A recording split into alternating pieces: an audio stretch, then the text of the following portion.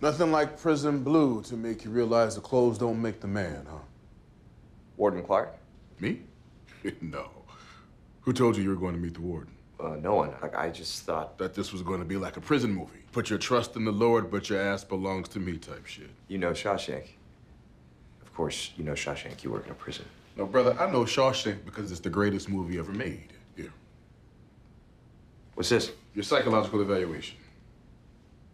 Why do I need a psychological evaluation? Because the federal penitentiary system says you do. Now, when I get back, if there's a hole in the mirror covered by a Rita Hayworth poster, I will not be happy.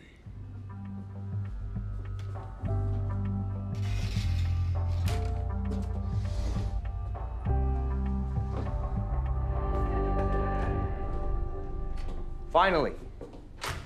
Excuse me? They came and took that thing away 3 hours ago. I've been sitting here twiddling my thumbs ever since. You were not twiddling your thumbs. You were waiting for me to go over the results of that thing. And the results are you were full of shit. Excuse me? You heard me. I answered every one of those questions, honestly. I didn't say you didn't. Well, in that case, I guess you didn't get the memo. We're in a prison filled with con men. Everyone here is full of shit. And the difference between you and them is they know they are. What does that even mean? It means that they know they don't have the patience to earn what they want. And that's why they go out and steal it from other people. So that's why you left me in here all that time? Just to prove that I have no patience. Evaluation number 2, narcissistic tendencies. Oh. The world does not revolve around you. You know what? I don't have to listen to this. No, you don't, because my day's done. And I'm going to go home, pour myself a cold beer while you get settled in cell 42 on the south end of D Block. Yeah, I get it. I'm no longer Mike Ross. Just inmate number 53296. No, you are still Mike Ross. But my job is to help you become a better version of him when you leave than when you came in. And if you trust me, it just might happen. Trust you? You came in here before acting like you were on my side. Oh, let's get one thing straight. I didn't act anything. You waltzed in here thinking this was gonna be like some prison movie, but it's not. So get that through your head. It's not a movie, brother. It's just prison.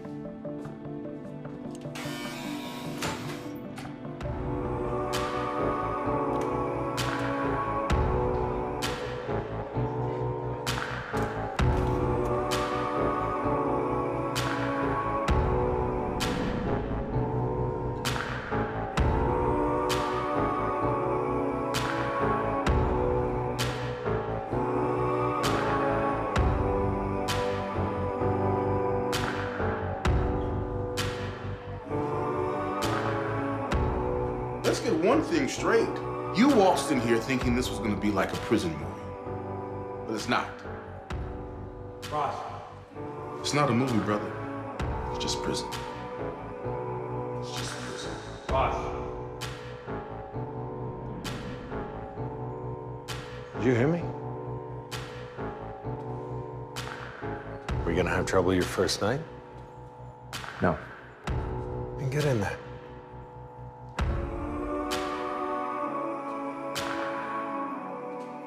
One more thing. You're not authorized to leave this cell the rest of the night.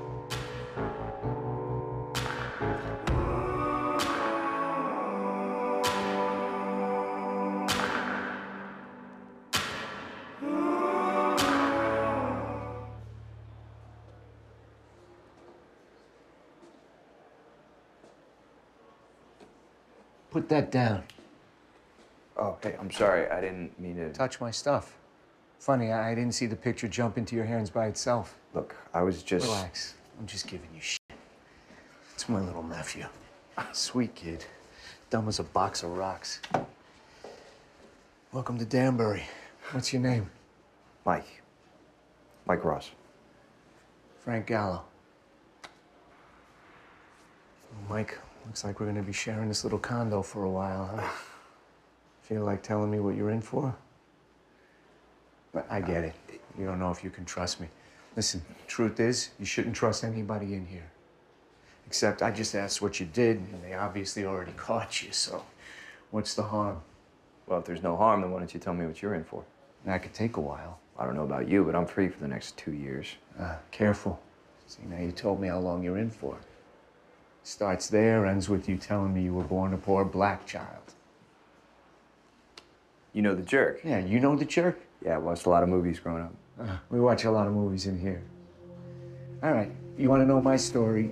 It starts long before I did what I did, because I was not born a poor black child, but I was born poor, which made me susceptible to wanting to be rich. Jesus Christ. That's the thing about computers. You can delete whatever you want, but it's never really gone. So if you had just stopped one trade sooner, they might never have even caught you. Yeah, I could have stopped 5, 4, 3 trades sooner. They still might not have, but how do you know? I'll tell you how you know. You stop when you have enough money to put your kids through college. Yeah. But what college?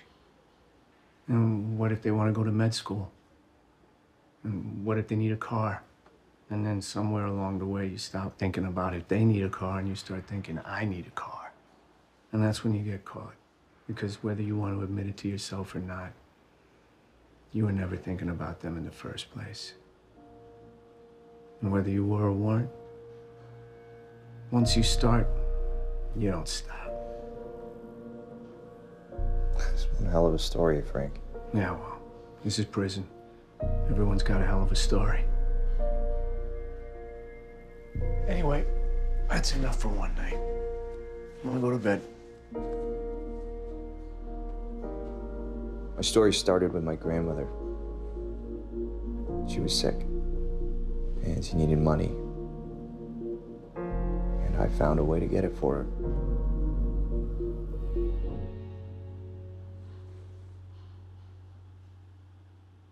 You wanna call her?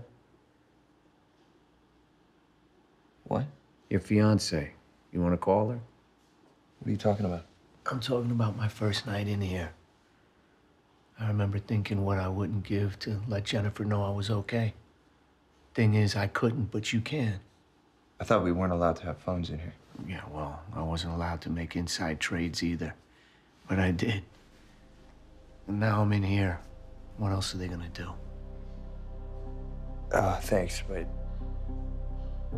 I just can't right now. Whenever you want, phone's right here.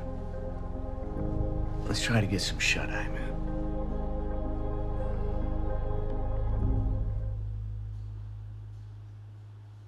You might as well tell me what's on your mind. I can hear you staring at the wall from all the way over here. How do you handle it? You're being away from Jennifer for so long. Trust each other. Visit each other. And don't ask questions you don't want answers to. That doesn't sound like fun. Yeah, well, it shouldn't be that hard for you. You were only here for 2 years. I'm here for 5 more. Jesus. You're telling me.